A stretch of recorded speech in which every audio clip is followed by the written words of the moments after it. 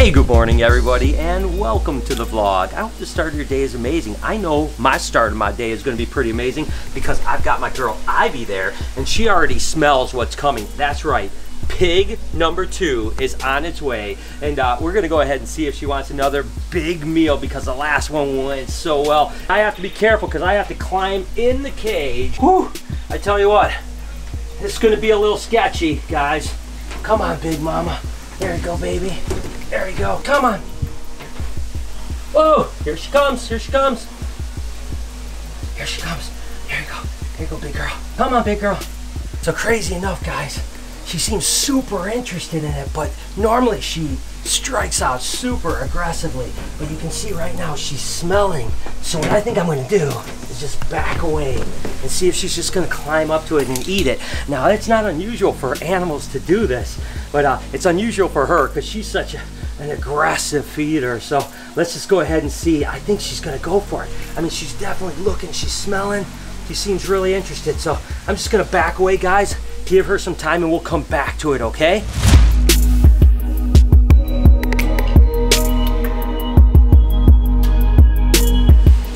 But we have to feed everything else at the Reptarium as well. So I'm going to go ahead and start with my girl Perdita. Looks like she is ready for food for sure. Come on, girl. Come on, sweetheart. She's such a good... Whoa! Come on, girl. Not the camera. Okay. She's a little fired up, that's for sure. What a beautiful snake. And again, it's feeding day here at the Reptarium. I hope that you guys are enjoying the feeding. We have a lot of snakes to feed, so let's just keep rocking.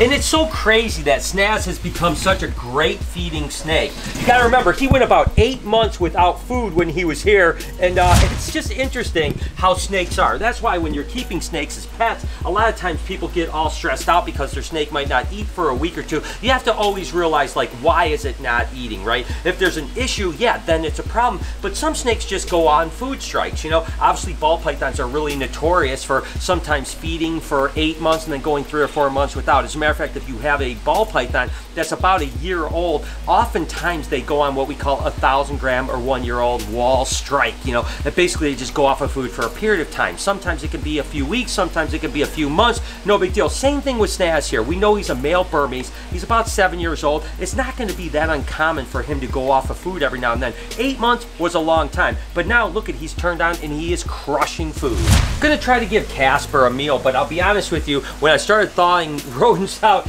I didn't notice that he's just going a little bit cloudy, which means he's just in the start of a shed. I'm gonna try to give it to him anyways. You can see he's kind of not so interested right now. He's a little bit of smell, a little bit of looking, but I'm not sure if he's gonna want to take it or not. I'll just give him a little bit of a try.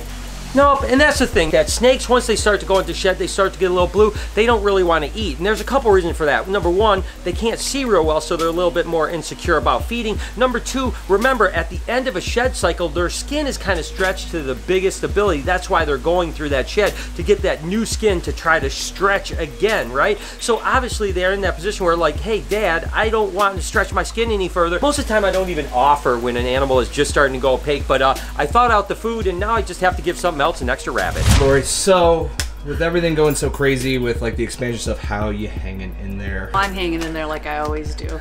Like, this isn't my first rodeo with this kind of crazy stuff, so I think overall things are going pretty smooth. I really don't have any complaints. Just a lot of moving parts, I guess, right? Like, oh, yeah. Just like everything's constantly like you gotta go for the permits or electric or whatever. Absolutely, and that's how it always is. There's always like A, B, C, and then back to 1A, and then back to whatever, and it's like I said, it's all pretty much going par for the course. We haven't had any setbacks. Knock on wood. I wouldn't say he's a worst case scenario kind of guy, but like, he worries about a lot of stuff. Me, like, I'm the opposite. Like, you know, I'll think worst case scenario to be prepared for things, but not in a worry standpoint. Yeah, until I have to worry, why worry? We're good, everything's good, and hopefully it just stays the course. How you doing, bro?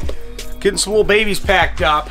Really sad. Really sad. Anyone's name on there? No, no one's name usually. It's just like a order number. So, you know, Beth has all the names. I'll put the order number on there. Put obviously what the snake is on here, the sex. And she kind of goes from there and knows all the names. So whoever's getting this beautiful albino Nelson's milk snake and your order number is 18474, congratulations. There it is right there. That's a nice one.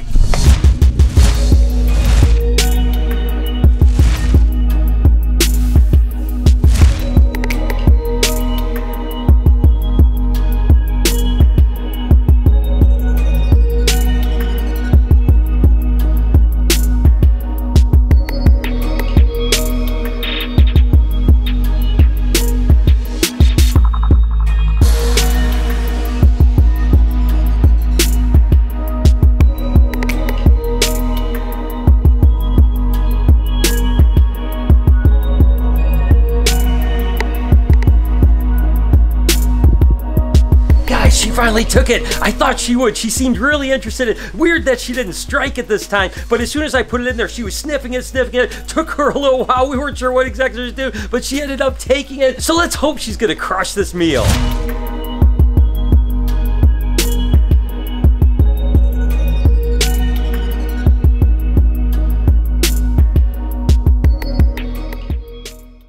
All right, Eric, so how is it working with your significant other? I don't want to sound too cheesy, but I personally absolutely love it. I mean, Mary is like my best friend. I love her so much. Terrible, but I still love him.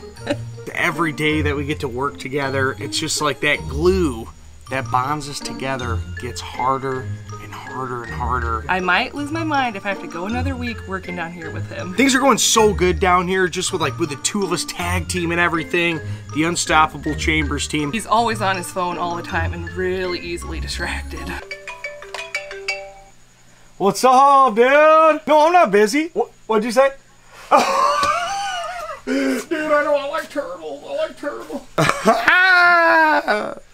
All right, God bless. Love you. Bye. So sorry. So the nice part about working with Mary, not only is she my wife, she's my best friend. I really miss my best friend in California. I wake up, me and Mary get ready, we both drive that long 40 minutes to work together, share our breakfast, and then of course, we're working all day together. We usually argue about, what to get for lunch, and then I'm just with her for the rest of the day, our drive home, once we get home.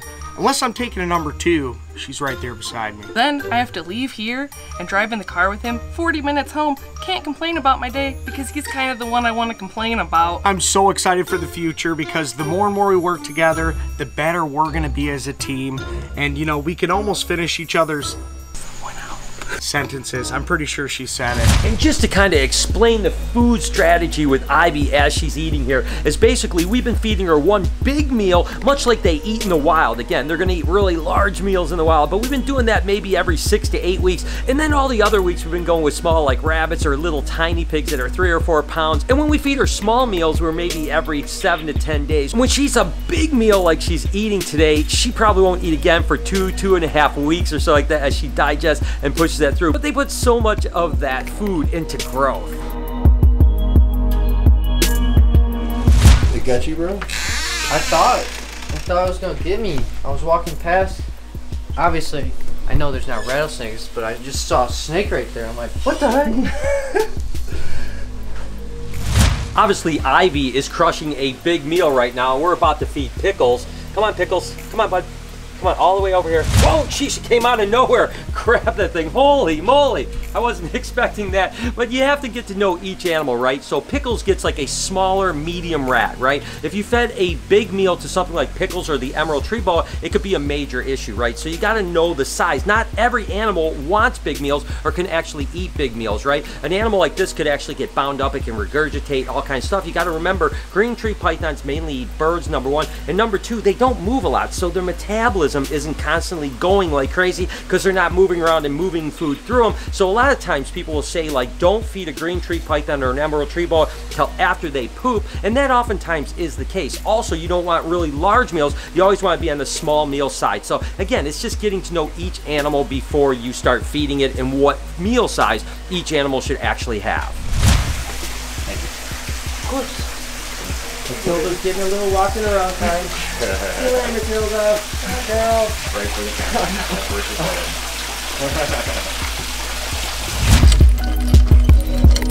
Honey, the piebald ball python certainly is getting large. Come on, girl. Want some food? Come on, baby. There, ooh, that's a good strike. Sunrise is definitely ready. As soon as she starts to smell the food, she is on it. I mean, I tell you what, that is one impressive snake right there. Come on, little monkey. And she just shed out, so she is definitely ready for food. There she goes, just like that. And it's an interesting thing when it comes to sunrises because, she's about 9.5 foot right now, about 40 pounds. And And the fact is that she can get, you know, 17, 18 foot and 150 pounds really. And it's a bummer because right now she's really at that size where, you know, you can take her out. Even kids can handle her, even if she's a little bit heavy. But as she gets bigger, it's going to be harder for kids to hold her. So it's a tough thing, you know. I want to continue to feed her. I want her to continue to grow. But I'm a little bummed that she's starting to get to that size where it's getting a little bit difficult to hold. And here in another 6-8 months from now, it's going to take 2 kids to hold her, but she is looking amazing. Today we've got crested gecko eggs and cave gecko eggs. Our crested eggs are from honey. Well, these guys don't dig very deep, so they're just right there. Right under the soil. Oh, they look good too. Yep. Nice and healthy, very cool. It's gonna write on here so I know which egg is which since I'm incubating them all in like a little container together. This way I can also tell what is the top of the egg because once one hatches out, they like to spin all the eggs around. And now, is it similar to like snakes and stuff, where like if it's flipped upside down, that the animal can drown, or? It could. It's a lot less likely to drown though. There's still a great chance that it's going to hatch it, even if it gets rolled around. They don't attach themselves to the side of the egg the same way that snakes do. And then we got cave geckos, right? Yeah. Those are some of my favorite. It's very cool. It's like a death metal leopard gecko. So we've got, this is the male here. This is one of our females. This is our original female actually, because we only started out with a pair of these guys. So this is her daughter actually. Get out. That's so cool. Depends. So those look really nice and healthy. Very nice. And then We got one more set. set these down for a second. Then right there. Oh, look at that. Perfect. All good eggs. Yep, they all look good. Awesome. Thank So you. we already got 8. We're gonna have a lot of cave geckos this year. Even with just the few females that we've got. Because I think we only have 5 females breeding. But Well, I know, because it's crazy. I went downstairs before, and there's just the eggs are stacking up from Yeah. all the New Caledonia and these guys too, right? yep, everything's getting going on our different, like our miscellaneous gecko species. Obviously, this is a large meal, and a lot of people think that snakes will actually dislocate their jaws in order to fit around a meal this size. But the truth is, they just have ligaments that stretch out. So yeah, they can separate their jaws a lot, but they're always connected. And as they kind of undulate, they're using that muscle to pull it right through the body, and that distension of scales is just that muscle that's pulling it through. Again, an anaconda this size like Ivy here, in the wild, they're gonna probably eat capybara. They're even larger than this pig right here, but it's still an amazing sight. And Ivy is definitely making quick work of this big pig right here. She is definitely turned on, which is absolutely incredible. And the whole idea is again, she's gonna get literally a 10-foot by 10-foot by floor-to-ceiling cage that has a big water feature in it. She's gonna get big. We can't wait till Ivy is, you know, 16, 17 foot, 200 plus pounds. She is definitely gonna be one of the showstoppers here. So again, we don't wanna overfeed her by any stretch, but this is a pretty normal meal for something like this, what they would eat in the wild. Her growth is pretty amazing. We want her to get big, but we wanna also be responsible with that. This meal, again, is 15 plus pounds. Last time she only defecated less than a pound. Now I realize there's a lot of water weight and stuff like that, but we also saw that she grew 10 pounds just within the last 4 months. So that means she pretty much 20%ed her size just in a 4-month window. Again, I don't expect that growth to continue, but I can definitely see her being 100 plus pounds this time next year. Look at the lump in that girl right there. You know, honestly, it doesn't look that bad. You know, I mean, I think the first time we fed her a pig, it seemed like it was much bigger, but she seems to have really taken it down. And by the way, it took her less than 2 hours. Last time it was like 6 or 7 hours or something like that. So she's definitely getting big. As a matter of fact, it is crazy to think of how big she's getting. I was just looking back and seeing how much growth she actually put on since we got her. She is a gorgeous animal, and again, she's in shed. That freaking slow tongue movement, the color, the pattern on this animal, I am over the moon. I mean, this is absolutely an incredible animal. I can't wait to get her home. You can only imagine when she digests this. We'll have to get her back on the scale within the next week or so, but Ivy, you look absolutely incredible, girl. Come on, up here, up here, up here. There you go, buddy. Definitely getting much better. I mean, I'll be honest with you. Still a little bit cantankerous, I'm not gonna lie, but he's pretty good. As a matter of fact, this weekend coming up here, when we open up the Reptarium, I'm gonna bring him out, give him a little time to be out and kind of mess around. As a matter of fact, I might keep him out all day, but doing really well. Again, submitting a little bit more. I think we got him. I think within the next month or two, I'll be swimming in this pond again. definitely blown away every time Ivy takes a big meal like that. If you enjoyed this one, here's the last time and the first time she ate a really big pig. If you enjoyed the feeding, here's an entire feeding playlist. You can roll through those. If you don't mind, over here you can hit that subscribe button, turn the post notification on so you know when I upload a video. Have a wonderful day and be kind to someone. I promise. I'll see you guys tomorrow.